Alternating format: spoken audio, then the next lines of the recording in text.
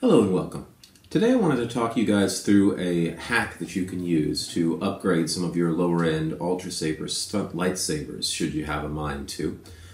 You may have noticed if you're ordering Ultrasabers sabers that the low end stunt sabers give you an option during the purchase to upgrade to a lithium ion battery setup. Now that costs a little bit of extra money and most of us don't opt for it. We just go for the standard configuration. So let me talk about that standard configuration. Okay, this is one of my older sabers right here. This is an Initiate Dark Initiate V3. This is one of my beater sabers. So this thing has gone through hell. It's been thrown into trees.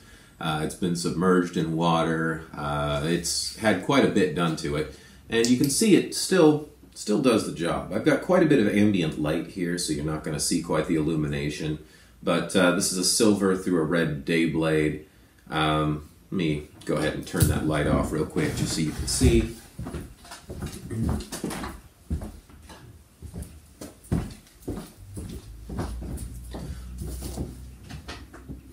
That's a little bit better.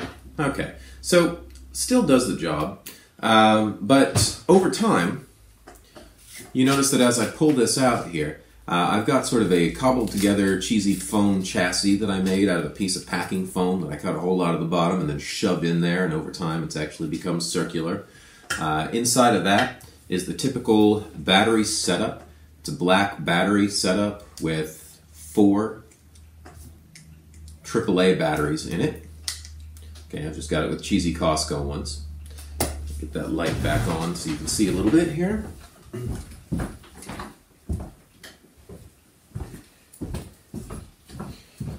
And I'll give you a close-up of that battery pack.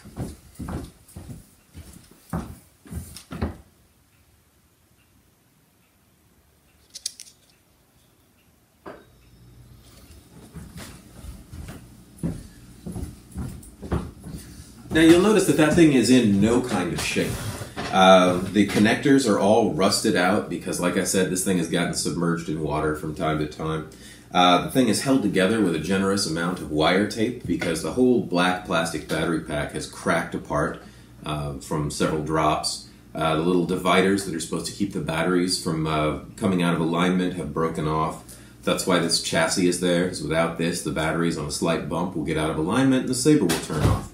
So it's a fairly uncomplicated machine, these stunt sabers. So like I said, you can just keep wrapping the thing up and wrapping the thing up, and it'll just continue to work for you. However, the problem that I have with this battery setup is that it's inconsistent. Those of you who have AAA setups for Ultrasabers, you noticed a little bit about how dim this one was also. These batteries this setup is decently bright when the batteries are fresh. And then the batteries are only fresh for a very short period of time, and then they get lower and lower and lower and lower in charge, and your saber gets dimmer and dimmer and dimmer and dimmer. And that's kind of irritating. What you end up with is batteries that, while easy to replace, you end up having to replace them a lot if you want your saber to actually be functioning at peak performance. So today I wanted to talk about how we get a lithium battery into an Ultrasaber stunt. Now the lithium battery that I've got right here is an 18650. Now you'll notice this is quite a lot larger than a standard AA. When Ultrasabers offers their lithium ion upgrade, what they offer you is lithium ion cells that are about the size of a AA battery, and they run 2 of them. Those, I mean, they're okay. They're a little bit harder to get. Charging them is a little bit more complicated, and they don't quite last as long. These larger 18650 batteries are, this one's 3400 milliamps, 3.7 volts, and these things put out a pretty standard current, and they last a real decent amount of time, and they're pretty easy to recharge, and you only need 1 of them. Okay, that's why a lot of the other lightsaber manufacturers in the industry use these standard. I don't know why Ultrasabers doesn't, but we're going to look at how to fix that. So let me talk about what you need, and then we'll get into the process. It's less intimidating than you may think it is. You are going to need an 18650 battery. Now these things you can buy from China. You can get them from some of the saber manufacturers. If you pick them up locally, they're going to cost you 10 to 15 bucks. If you get them online, you can get 2 of them for about $8. So $3 or $4 a piece, really, as long as you're willing to wait. You're going to need a battery holder for them. Price on this thing is negligible. I think I paid like $5 for a pack of 20 of these things. And they come pre-wired with the red and the black. They fit these larger battery cells. I'm not going to plug that, or no. Well, might as well. No, I can plug that in right now. All right, you're going to need a pair of scissors. You're going to need some kind of cutting board, maybe. You're going to need a knife. You're going to need a soldering iron. You're going to need some solder. And you're going to need some kind of surface that won't melt when it's exposed to hot stuff. Alright, now when I busted out that soldering iron, some of you were probably thinking, well, this is outside of my wheelhouse. Soldering irons are, we're not talking about soldering on a circuit board right here. This is a rough job. You don't have to have any sort of precision skills. And a soldering iron is not really a precision, or not really a complicated tool. You can pick one of these things up. I think I got this from Walmart for like $5 or $6. Solder costs you, a cheap little thing of solder costs you $2 or $3. Bulk solder costs you a little bit more. So really your cost in parts, it's about $10, $15 to perform this upgrade. Alright, the biggest part though is being unafraid to get into your saber and, well, being unafraid to do this.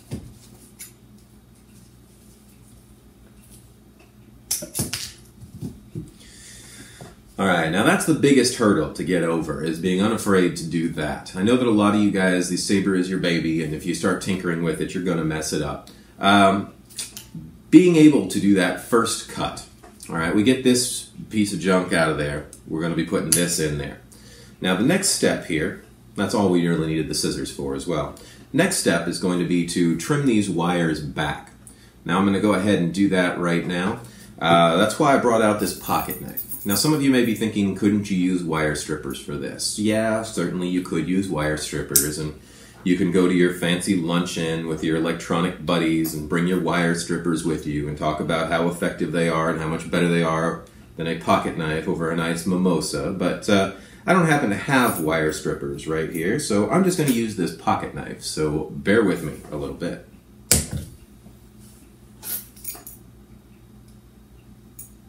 So, what I've ended up doing, and you notice that Ultrasabers gives you very little wire to play with here after you get that battery pack out, but let me go ahead and give you a close-up.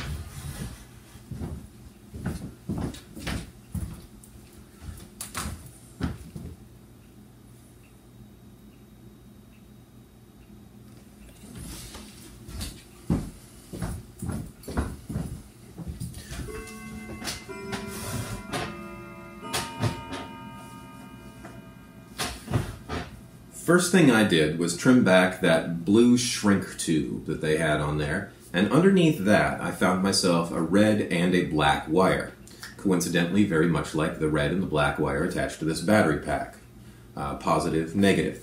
All I did was I scraped the top of those wires a little bit with that pocket knife until I could see the metal inside. Then I pulled that metal inside, folded it out a little bit, and snipped the remainder of the wire casing back from it, so that I had a little bit of exposed wire here.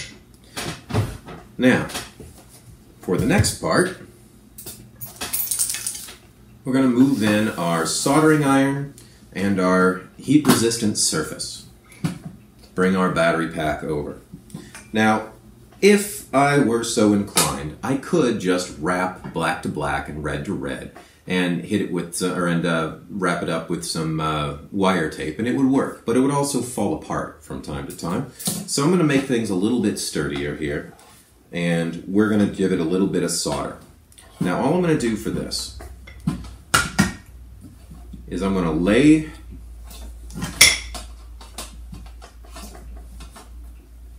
move the red out of the way here. I'll deal with the black first.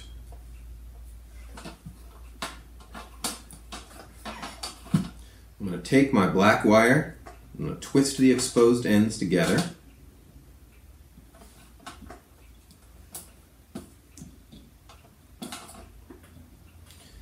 And I am by no means an expert with a soldering iron. As a matter of fact, I'm a rank novice. But that should just give you hope, because that means you don't have to have any skill with one of these things in order to do this job. Okay, so lay those next to each other. Put the soldering iron on the wires, touch the solder to the soldering iron,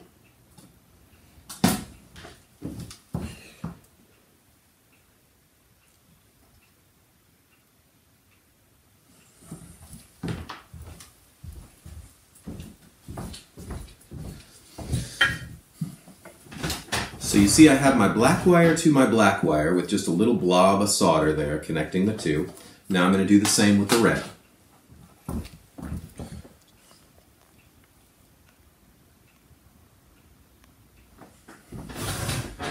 So inelegant, I know, and I could have trimmed those wires that were on that battery pack down a little bit. I could have braided them together to make it look even nicer. I didn't do any of that because I was just getting the job done quick here.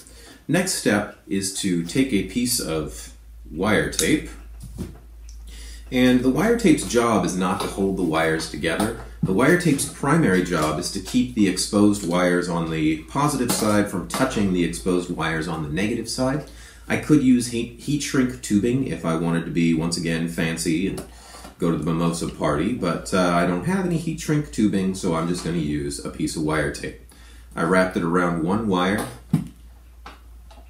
sealed it off. I'm going to use the same piece of wire tape, wrap it around the other wire, then wrap it around the two together a few times. And there I have it. A pretty strong connection, soldered, wrapped in wire tape. Let's test it out.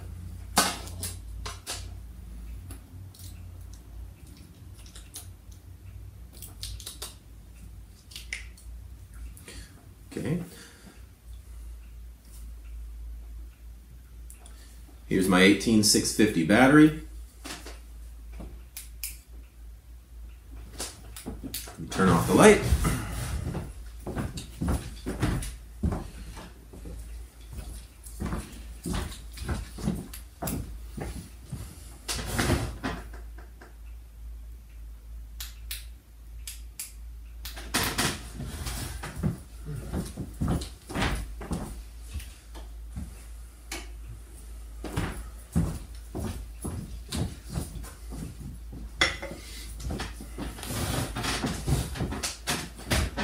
Alright, so still not a powerhouse. It's a lot better without a day blade, but if you get this battery in there, for one, you're dealing with something that's going to shatter a whole lot less. Since there's not 4 metal batteries knocking around inside of one piece of plastic, there's just one battery inside of a piece of plastic, this thing can take a serious beating and nothing's going to happen to it. It also gives you a lot more room in the hilt. It's a lot easier to get out, which does mean that if you just put it in like this, it's going to bang on the edges and your saber is going to rattle. Which is why I suggest this next step. Get a little bit of foam. Now, I like to save packing foam from weird things that ship to me just for the purpose of doing weird stuff like this. So all you really need to do is cut a little bit of foam about the length of the battery pack. Alright, and let's see. Yep.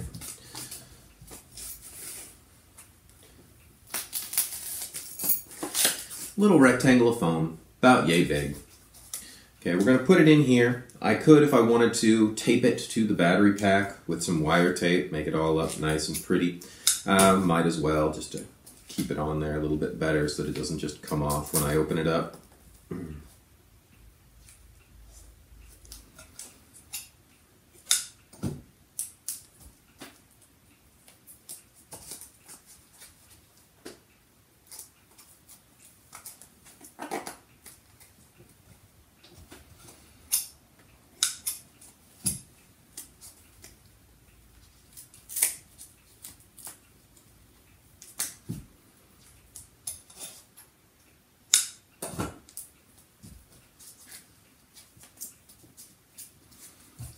There we have it. Battery pack, a little bit of foam. I could have run those wires underneath that foam if I wanted to make it a little bit neater. You can economize all you like, or you can just wire the sucker, tape it up, shove it in there. Your call.